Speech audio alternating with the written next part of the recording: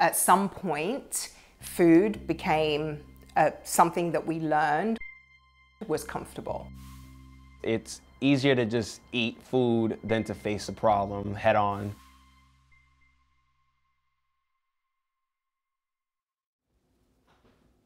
So kind, thank you. And it's funny because I get asked, or I get commented on that a lot. You're so natural on video, like you're so good. And I'm like, you know how Facebook sends you those memories of 5 years ago, this is what happened? I got one of those a little while back.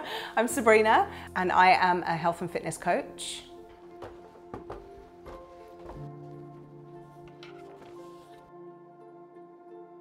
Hey, how are you? Everything's good? My name is Jeremy Cologne, and I am the founder of Revamp Training. Tell me something good that happened today. It could be anything. You know, you're doing what you need to do, you're feeling good. No, that's good, that's good. Tell me a little more how I can help you. So food's always a way to kind of come back to our roots. I come from a very Hispanic background, so if you don't eat the mother's food, it's a form of disrespect. People talk about the freshman 15. I gained 100 pounds at university. The more weight I gained, the sadder and more depressed I started to feel. So the person that I was before was pretty much at the lowest point. It was like in conversations, we'll go as a family out to eat or celebrate someone's birthday, and you know, obviously I'm going for seconds and looking at me like, you know, like you should stop. I felt as if food was all I had in a lot of ways. I always had an issue getting up, had an issue with obligations, not motivated, lack of focus, very emotional, very sensitive.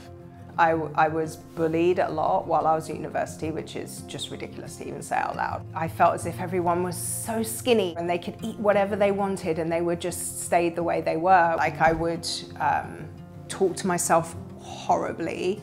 I couldn't look at myself in the mirror. I couldn't accept or take ownership of where I was at. It was easy to just blame the world for my shortcomings. I took things more personally than just taking it for what it was. Like, hey, you're probably right. Maybe I should start rearranging and realizing that I need to do better for myself. So step one was getting my mindset back. Like going back to the basic, going back to Reddit, reading stories of people who did it, who done it, looking at videos, and finding different inspirations and influences that are like, okay, cool. Maybe if I get my stuff together, I can get back to this person. You know, if you're gonna go all in, go all in. If not, you know, don't do it.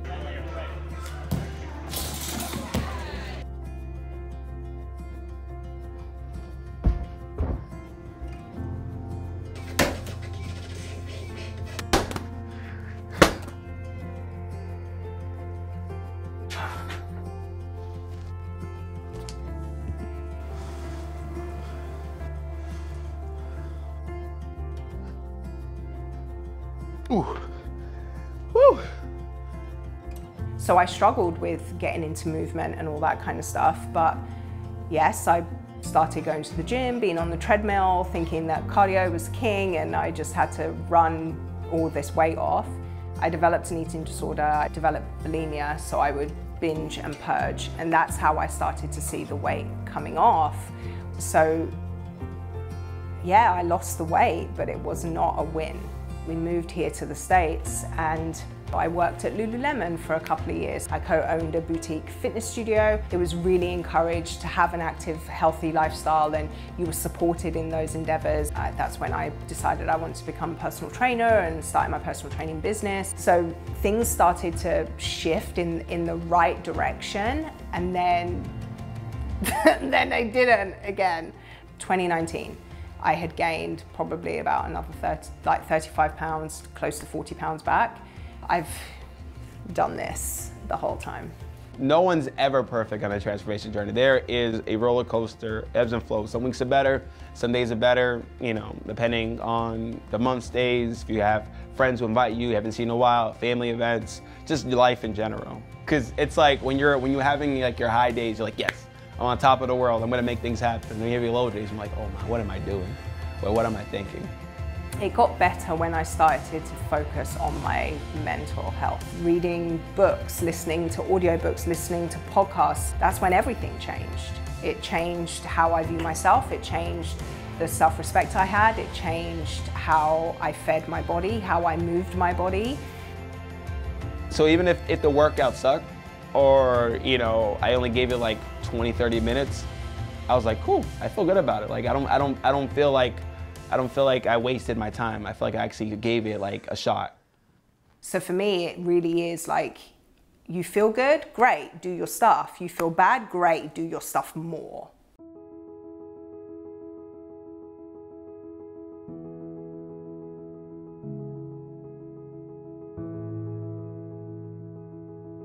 Dear Sabrina of 2019, I never wanted to be you. Dear Jeremy of 2020 to 2021, they told you you're a joke, a fake, an amateur, and unfit for anything worthy. I so hated you when you first destroyed me in 2001 with your binge eating and your eating in secret and your hiding from the things that were hurting you. You're just a nobody who's trying too hard to make it. And I hated you in 2019 for allowing the same BS to take me away from myself again. Look at you. You let yourself go and gain 50 pounds. You let your breakups and broken friendships ruin you. Didn't your brother's passing mean something to you? You crawled into that hole, pretending that the binging and self-hatred were not happening and getting so mad because you were starting to look like her again.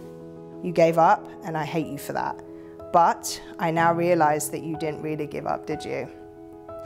None of that matters. What matters is what you're going to do now to be better than before.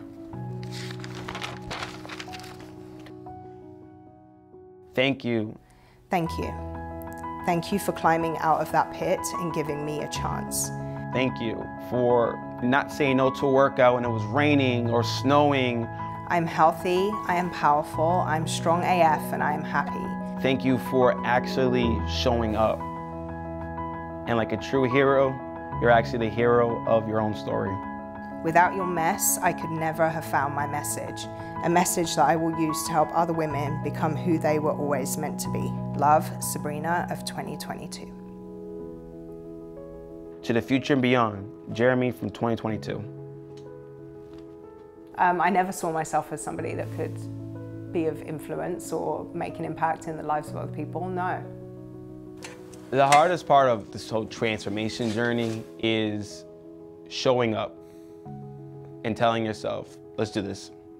I wrote a mantra for myself that is, I am willing to feel any emotion on the way to my goals.